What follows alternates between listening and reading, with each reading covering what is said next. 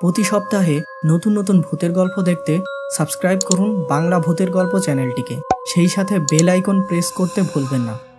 আপনি যা ভাবছেন ঠিক তাই। আমি মারা গিয়েছিলাম অনেক আগেই। আমি এখান থেকে কোথাও যাব না। বন্ধুরা, আজকের এই ভৌতিক গল্পটি পাঠিয়েছিল প্রামিতা মাইতি।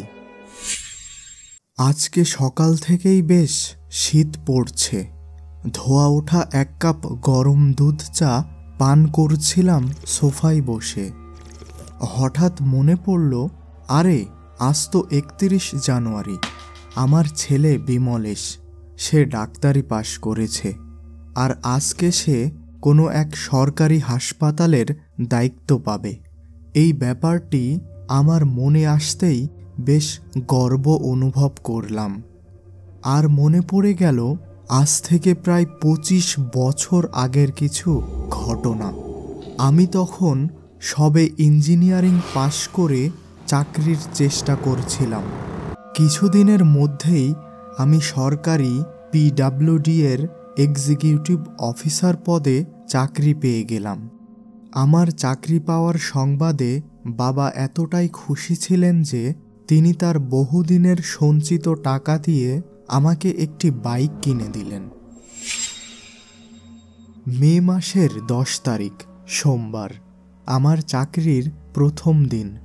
অনেক সকালে ঘুম থেকে উঠে তৈরি হয়ে যাই অফিস যাওয়ার জন্য। আমি বাবাকে প্রণাম করে বাইক নিয়ে বেরিয়ে পড়লাম অফিসের উদ্দেশ্যে। রাস্তার মাঝে কোথাও না থেমে একটানা বাইক চালিয়ে সোজা পৌঁছে গেলাম অফিসের সামনে। সরকারি অফিস যেমনটা হয় আর কি, খুব একটা গোছালো না। তবে এক্সিকিউটিভ অফিসার হিসাবে আমার কেবিনটি বেশ গোছালো লক্ষ্য করলাম। আমি চেয়ারে বসে পুরো অফিস ঘরটা দেখতে শুরু করলাম। আর ঠিক এই সময়ই একজন কালো কোট পরিহিত ব্যক্তি প্রবেশ করলেন। নমস্কার জেন্টলম্যান, আমি সতীশ রায়, তোমার সিনিয়র।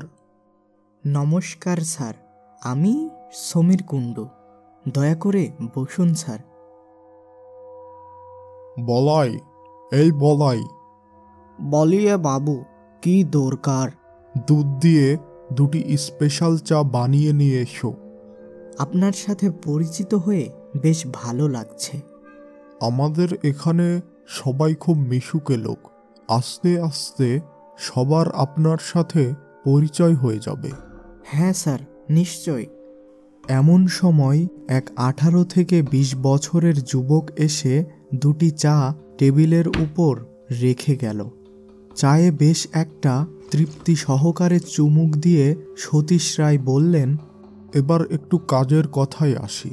আমি হ্যাঁ সূচক মাথা নাড়ালাম। এখানে কাজের চাপ মোটামুটি। শীঘ্রই গোপীগঞ্জে আমাদের একটা প্রজেক্ট শুরু হবে এবং সেটি খুবই গুরুত্বপূর্ণ। গোপীগঞ্জ? হ্যাঁ, আসলে একেবারে শুরু হবে বললে ভুল হবে, কারণ প্রজেক্টটি গত বছরই শুরু হয়েছিল, কিন্তু এক মর্মান্তিক দুর্ঘটনায় তখনই প্রজেক্টটি বন্ধ হয়ে যায়। তবে এবার সেই প্রজেক্টটি আবার শুরু হতে যাচ্ছে। ও আচ্ছা। ঠিক আছে সমীর বাবু, আপনি আপনার নতুন অফিসের সব কিছু ভালো করে দেখে নিন। লাঞ্চের সময় দেখা হবে। এই কথা বলেই লোকটি আমার রুম থেকে প্রস্থান করলেন। আমি তার যাওয়ার পথের দিকেই তাকিয়েছিলাম এবং রুমের বাহিরে তার অদৃশ্য হয়ে যাওয়ার পর আমি টেবিলের উপরের একটি ফাইল হাতে নিতে যাব, ঠিক এমন সময় আমার ফোন বেজে উঠল। আমি দ্রুত ফোনটি রিসিভ করলাম। হ্যালো? সমীর বাবু বলছেন? হ্যাঁ, আপনি কে বলছেন? Hello hello. উপাস থেকে আর কোনো কথা এলো না এবং সেই সাথে ফোন রেখে দেওয়ার শব্দ শুনতে পেলাম। আমিও ফোন রেখে দিয়ে কাজে মনোযোগ দিলাম। যথারীতি লাঞ্চের সময় লাঞ্চ শেষ করলাম। কিন্তু তেমন কারো সাথেই আর পরিচয় হলো না। বলাইয়ের বানানো আরও 1 কাপ চা পান করে আমার কেবিনে প্রবেশ করতেই আবার আমার ফোনটি বেজে উঠল। হ্যালো। নতুন অফিস কেমন লাগছে? ভালো, কিন্তু আপনি কে বলুন তো? Hello hello. আবারও সেই ফোন রেখে দেওয়ার শব্দ শুনতে পেলাম। আমি কিছুটা বিব্রত হয়ে কাজে মনোযোগ দিলাম। বিকেলের আগে সতীশ রায় আবার আমার রুমে প্রবেশ করলেন। কি কেমন কাজ চলছে? কোনো সমস্যা হলে অবশ্যই জানিও। হ্যাঁ স্যার, অবশ্যই জানাবো। মনে মনে আমি ভাবতে লাগলাম ওই অজানা ব্যক্তির ফোনের কথা তাকে জানাবো কিনা। কি অত ভাবছ? কাজ শেষ হলে তুমি বাড়িতে চলে যেতে পারো। এই তো কিছু সময়ের মধ্যেই বের হব। অফিসের কাজ শেষ করে বাড়ির দিকে যাওয়ার সময় রাস্তায় বেশ গাড়ির চাপ ছিল। ওই দিন সন্ধ্যাবেলা ডিনার শেষ করে আমি টিভি দেখছিলাম। হঠাৎ টিভির পাশের জানালার দিকে চোখ পড়তেই আমি চমকে গেলাম। দেখি সম্পূর্ণ সাদা কাপড়ে মোড়া কেউ যেন জানালার খুব কাছে দাঁড়িয়ে আছে। আমি চিৎকার করে বলে উঠলাম, কে কে ওখানে? চোখের পলক পড়তেই আর কিছু দেখতে পেলাম না। আর ঠিক সেই সময়ই ফোনটি বেজে উঠল। অচেনা নাম্বার। বেশ কিছুটা ভয় পেয়ে গেলাম। হ্যালো। কিরে, চাকরি পেয়ে ভুলে গেলি নাকি? ও অজিত, আরে এটা কার নাম্বার? নতুন কিনেছি। আর শোন, আমি কালকে সন্ধ্যায় তোর বাসায় আসছি আমার বিয়ের নেমন্তন্ন করতে, তাই আগে থেকেই জানিয়ে রাখলাম। ওর সাথে আরও কিছু সময় কথা বলে ওই দিনের মতো ঘুমিয়ে গেলাম। এভাবে অফিস বাড়ি করে বেশ কিছু মাস কেটে গেল। আর সেই অজানা নাম্বার থেকেও আর কোনো ফোন আসেনি। একদিন অফিসে সতীশ রায় আমাকে তার কেবিনে ডাক দিলেন।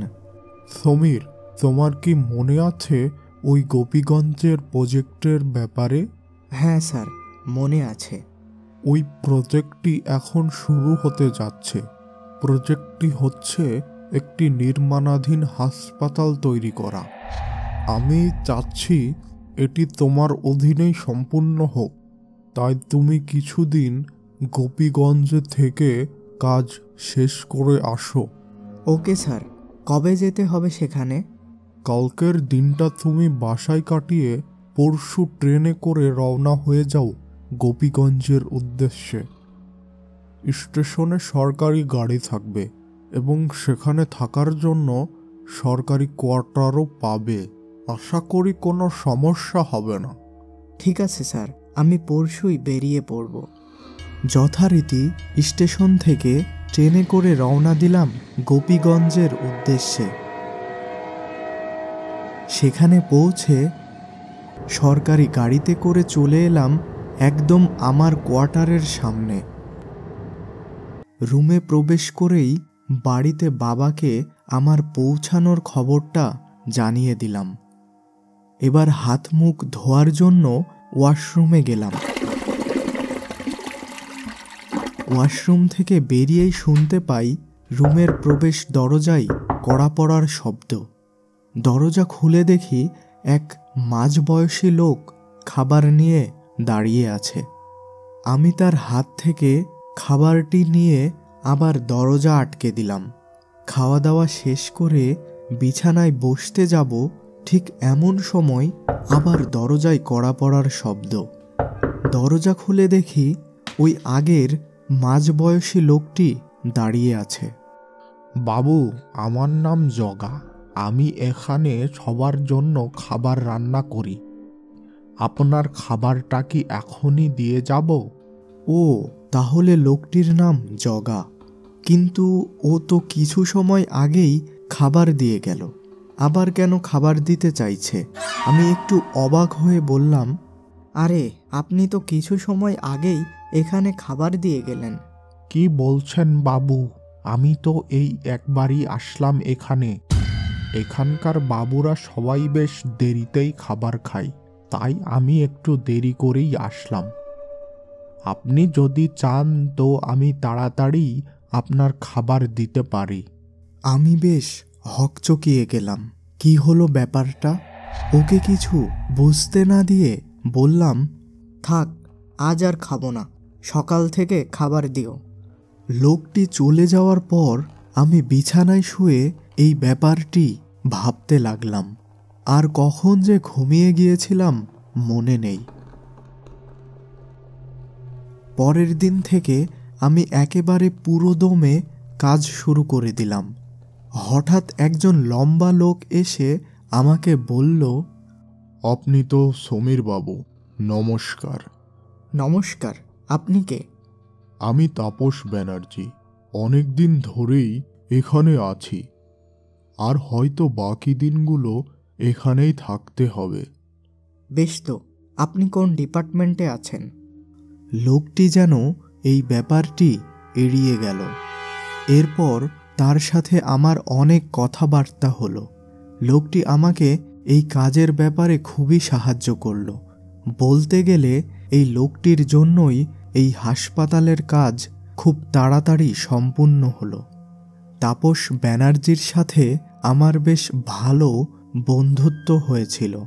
একদিন রাতে গোপীগঞ্জের কোয়ার্টারের রুমে বসে আমি এই হাসপাতালের পুরনো থেকে নতুন সমস্ত ফাইলগুলো মিলিয়ে নিচ্ছিলাম, কারণ আর কিছুদিনের মধ্যেই আমাকে এই গোপীগঞ্জ ছেড়ে আগের অফিসে চলে যেতে হবে।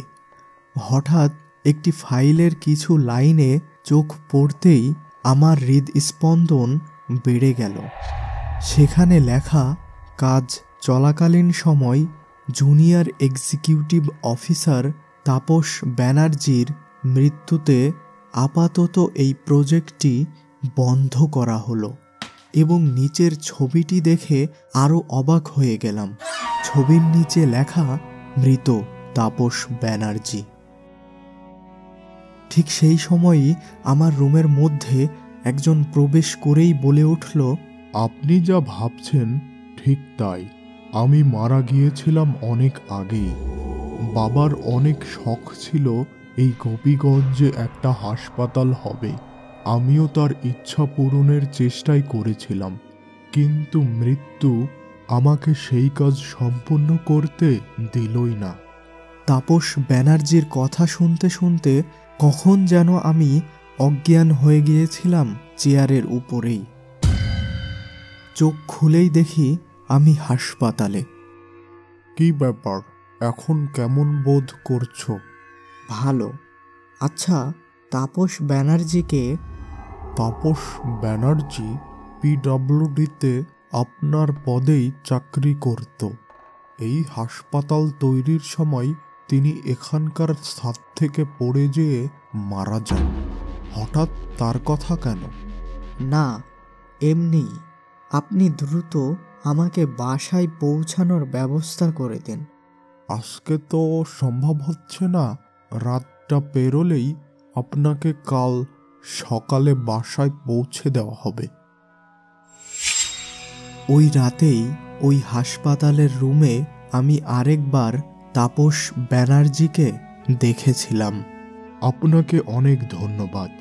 বাবার ইচ্ছা পূরণে আপনি আমাকে অনেক সাহায্য করেছেন। তবে আপনাকে আমি আর কখনো দেখা দেব না, কিন্তু জানবেন আমি সর্বদা এই হাসপাতালের আশেপাশেই থাকব। অনেকেই আমাকে দেখতে পাবে, আবার অনেকেই পাবে না। আমি এখান থেকে কোথাও যাব না। এখনো ওই হাসপাতালের রাতের কথা ভাবলে আমার গা শিউরে ওঠে। হঠাৎ লক্ষ্য করলাম আমার ছেলে আমার সামনে এসে হাজির। কিরে, কখন আসলি? আর পোস্টিং হলো কোথায় তোর? বাবা, আমার গোপীগঞ্জ সরকারি হাসপাতালে পোস্টিং হয়েছে। আপনাদের অসংখ্য ধন্যবাদ আমাদের ফেসবুক পেজের ভিডিও আপনাদের আইডিতে শেয়ার দেওয়ার জন্য।